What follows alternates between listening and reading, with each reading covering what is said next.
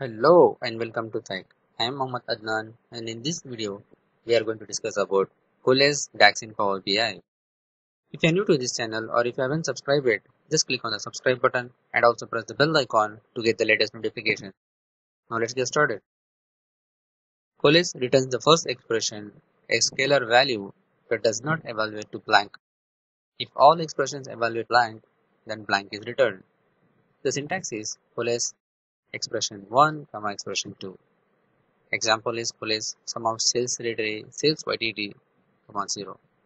Now let's go into the practical how it works. So this is a Power BI file. In this I have two slicers and two cards. One is a regular card from the table sales territory, sales YTD, and the next one is the measure I have written here used with the Coalesce DAX function. So it is Coalesce sum of sales YTD, 0.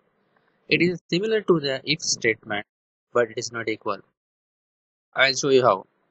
The if statement is look like this one. If the sum of sales territory table is greater than 0, then return sum of sales territory YTD or else return 0. Here in Coalesce, we just need to type the expression sum of sales territory YTD, 0. In the first expression, if this statement is blank, then automatically system will use the value the second expression. If you want to use the same value in the if statement, that is sales YTD, sum of sales YTD is greater than 0, then show the sum of sales YTD here.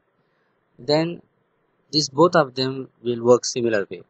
But say for example, if sum of sales value is greater than YTD, then return example like this, positive, or else it will return negative. Whereas we can't able to define such keywords in the Coalesce DAX function. In Coalesce, we can only able to get like if this sum of sales YTD is not equal to blank, then it will return this value, or else it will return blank.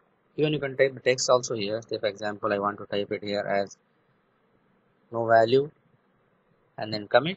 If I select North America from the selection pane, it will filter the data.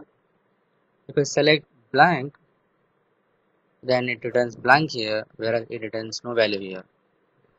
If the user doesn't want to show any text here, instead of it they want to show the 0 as a value, so we can do that, instead of no value we can use the 0. So whenever there is a blank data on the first expression, then it will return 0. If both of the expression returns blank, then it will return blank. So coming again, if you want to check the sum of sales YTD has some value or not, if it has a value, then returns sum of sales YTD or else return 0. Then if and Coalesce statement works in a similar way. Whereas if you want to do something like this, that if sum of sales YTD is greater than 0, then give positive or else give negative. These kind of expressions you can't able to use in Coalesce DAX function. In Coalesce, it just check the first statement is blank, then it will go for the next statement. If not, then it will give you the output of first expression itself. I hope you got a brief idea about the Coalesce DAX in Power BI.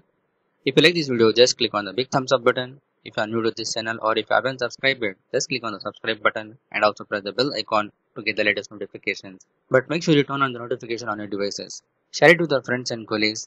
If you have any queries and feedback, just post it on the comment section below. Thanks for watching. Keep learning. See you in the next video.